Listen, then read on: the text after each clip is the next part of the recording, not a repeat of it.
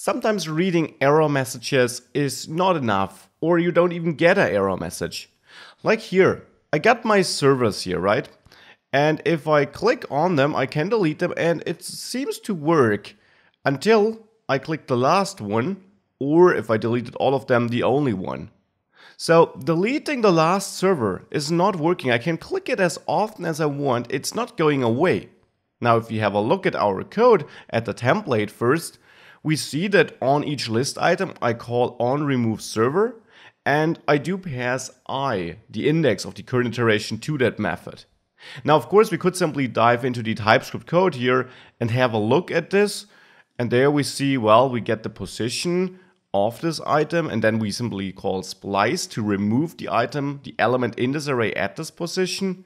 So you might say, well, that looks alright. Sometimes it's just not super easy to debug a message like this, because we're not getting an error message, but we get a logical error in our app. Now, debugging is supported by developer tools in the browser though. So it would be great if we could simply check at runtime why this is not working. In Chrome, you can simply go to Sources, and here you will find all these sources imported on this page. So in this case, all our script bundles. Now, there are a couple of bundles as you see. The important one for us is of course the main bundle. And if we have a look at the main bundle, yeah, that's not super easy to debug, right? Now, theoretically, of course, we can have a look at it. And there, let's find, this seems to be our template here with container and row.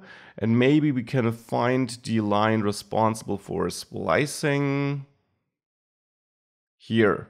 And now maybe we want to debug here. And if you try to place a breakpoint here, which you of course can do in your developer tools, you see something changed. It jumped to the app component TypeScript file. Now remember, TypeScript is not what runs in the browser. So there, the JavaScript, these bundles here are used. How can we now access TypeScript? Because these JavaScript files support Sourcemaps. Sourcemaps are a little addition the CLI kind of adds to our bundles, which allow the browser to translate our JavaScript code to TypeScript or to simply map the JavaScript code to our TypeScript files. In development only, these Sourcemaps will be stripped out for production, of course. So this is a great feature because now we can place breakpoints here in our TypeScript code. And if I now click somewhere, you see it indeed pauses.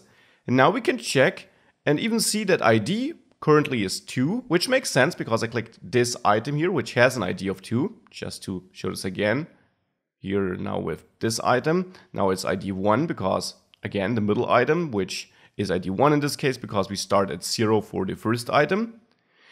And then we see that position is undefined right now. Now we can move on a step. Now we see position is 2. And now we can also check servers. And in servers we see, well, position 2 of course is the last server in the list.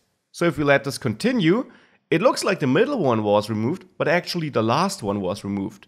And we can confirm this by checking this. If I click on the last one, which was the thing which was not working, we see ID is 1, makes sense, it's the second element of 2 and the ID starts at 0, so ID 1 makes sense.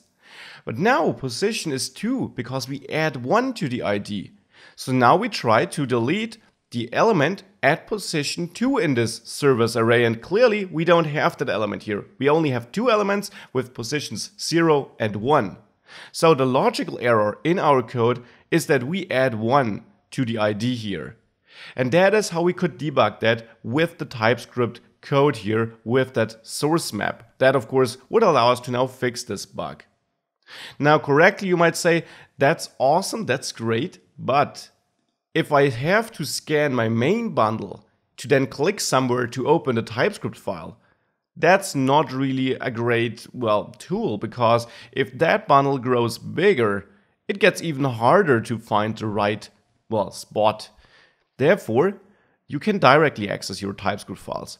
Under Webpack here, you should find a couple of subfolders.